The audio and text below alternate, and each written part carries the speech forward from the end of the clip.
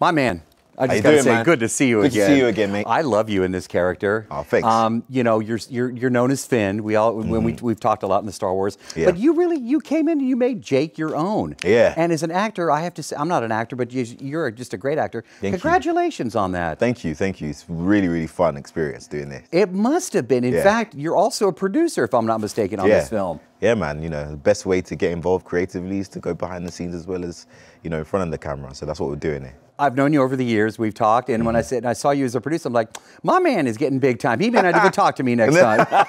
Never. No. Look, man. You're here today. No, it's the same old. Man. Okay. It's the same old, G. What drew you to the actually producer and actually to play Jake in this film?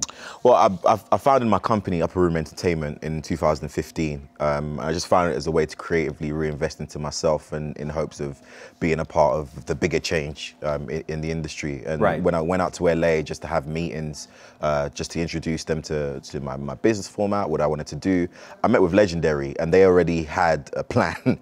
And then they brought me into a room, and then I saw concept art, and you know, the story. Steve the Knight had already signed on, but it was in the early stages, and I was just like, I love the first Pacific Rim.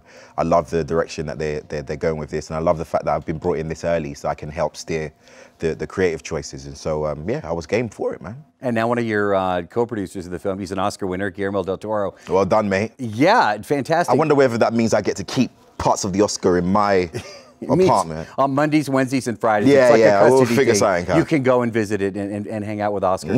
But what is it like to work with Guillermo? I've talked to him a couple times. He's a fantastic guy.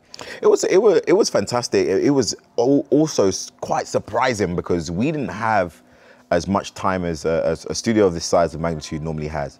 And speaking to him, obviously he was still working on In the Shape of Water, and it felt like, okay, cool, you're actually getting back to us with notes about our previews and our scenes and our casting. And it felt good to know that his influence is still, you know, as very much a part of this process.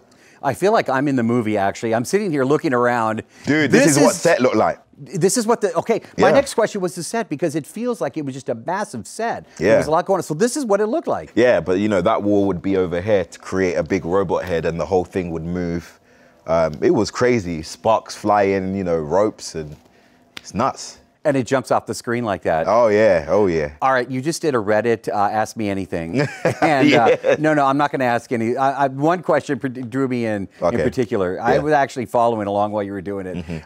It asked, would you ever play a villain? Yeah. And okay, so the answer is yes, but your answer was like, you just even written, I could tell something. You said something's up. I know you're not going to tell me any secrets. Yeah. But I'm just going to, okay, you've got a poker face. I mean, I got to be bad one of these days, man. I got to do the villain stuff, definitely. It's not always about saving the world. Sometimes it's about destroying it. There you go. Seriously. Final question for you. Yeah, and I saw the face too. It's kind of villainish. I'm like, wow, that's John Boyega. Final question for you. Sum up this experience for me. It's been electrifying. Really has been, and a shock.